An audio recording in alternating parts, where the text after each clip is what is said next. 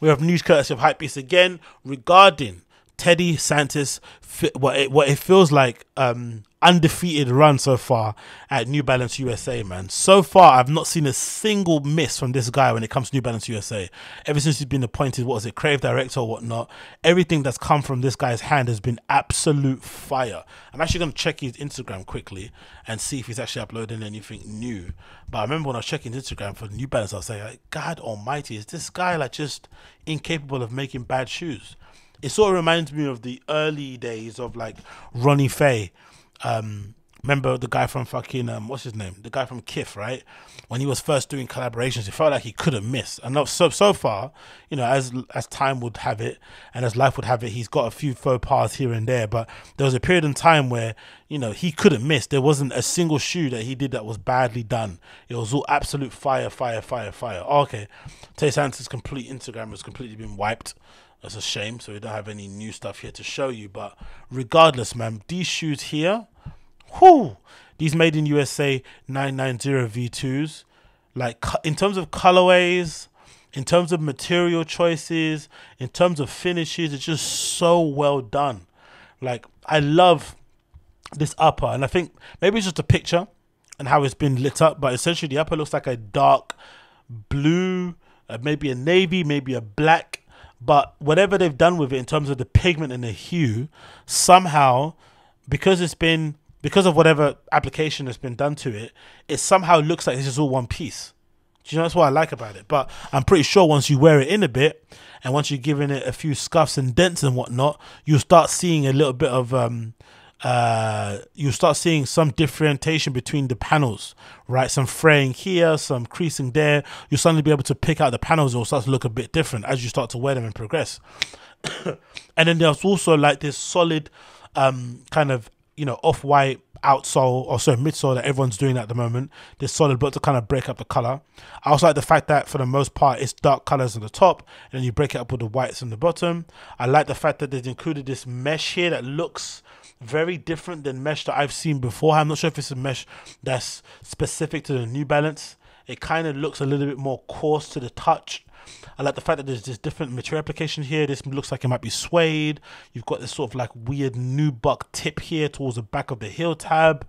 Like just loads of really crazy, cool details that I know were probably slaved over for hours and hours on end that kind of added to this overall silhouette and this shoe that make it look great. And another thing too to point out about the 990 V2s or New Balance in general, for me, I always feel like, again, from being a New Balance head, from wearing New Balance for a very long time, that there's something weird about the instep of New Balances. They don't necessarily look as great as the outside, yeah, as the outstep or whatever it's called. Yeah, you know what I'm saying?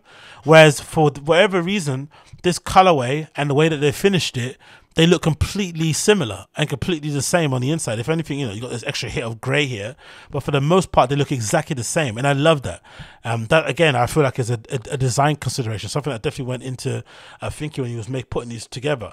And then you've got this here, which I think is a great touch. You've got this encased black sort of like upper with the little white hit, of course, outside on the end, so you can see it. But also like this pop here towards the top, where you've got these off-white laces and a completely off-white tongue.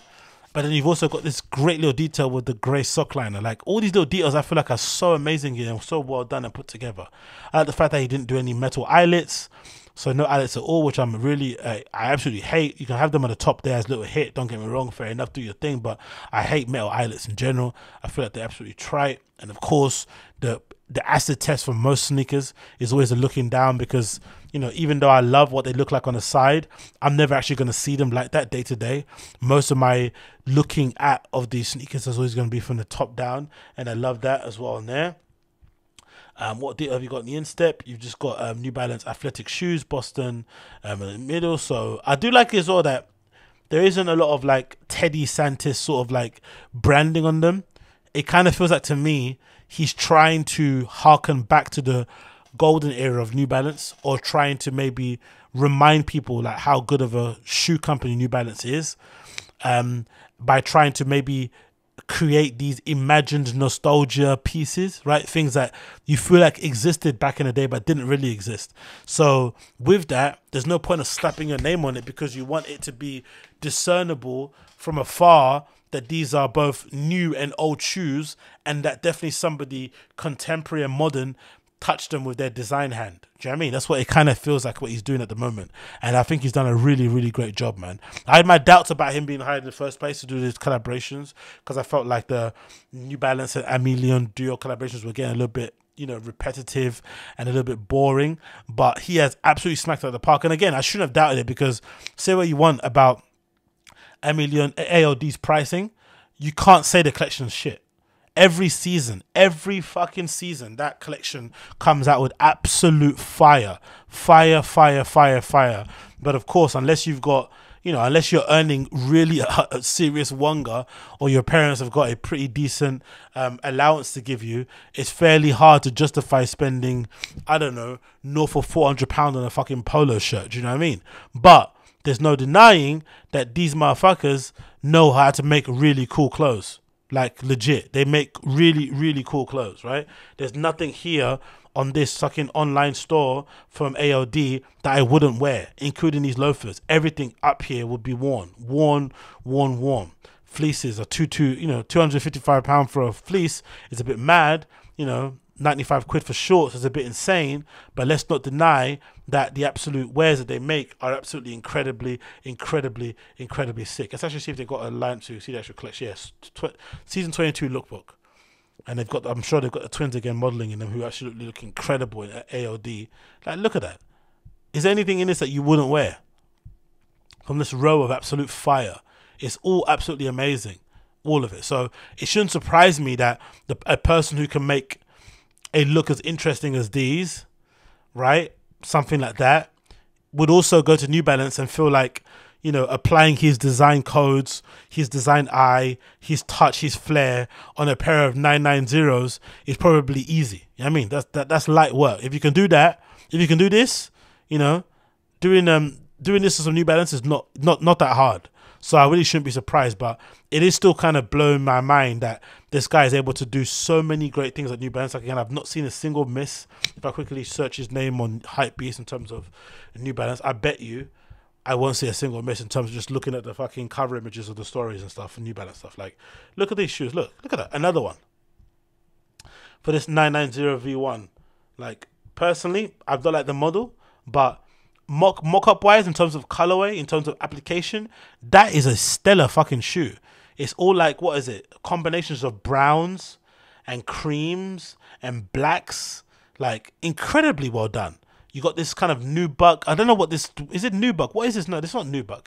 It's just sort of like a brush suede. We've got these all these little bits hanging off of it. Different variations of suede. You've got a different twist on the end without the border around it. You've got whatever this mesh, I don't know if it's even mesh or what, not on the thing. You've got this black heel tab that kind of breaks everything up. Like, really well done. All the colorways, there's not a single miss. And then the white ones of these 99V2s are fucking superb. If anything, they remind me of like a really great example or kind of flip of like a New Balance all white Air Force One. It kind of feels like it, right? The Zen Grey. Remember the kind of classic Air Force One high Zen Greys? It kind of reminds me of that sort of like classic colorway. Like, really, really well done. Like, there's not a single miss on it. Not a single miss. Look at it. All absolutely incredible. Ever since this guy got yeah, so more colors here. We've got some blacks and blues. So ever since he got named creative director, there's not been a single miss from this guy, man. It's absolutely wild to see, man. Like, consistency is out of the loop, out of the fucking loop, out of the world, sorry. Out of the stratosphere, wherever it may be. But yeah, check those out if you're interested. When are they meant to come out anyway? Let's see. When are they meant to come out? Are they out already? I'm not too sure. When did I say the date? Come hurry up. July 7th. So yeah, they should be out tomorrow. £195. $195, sorry. Check them out.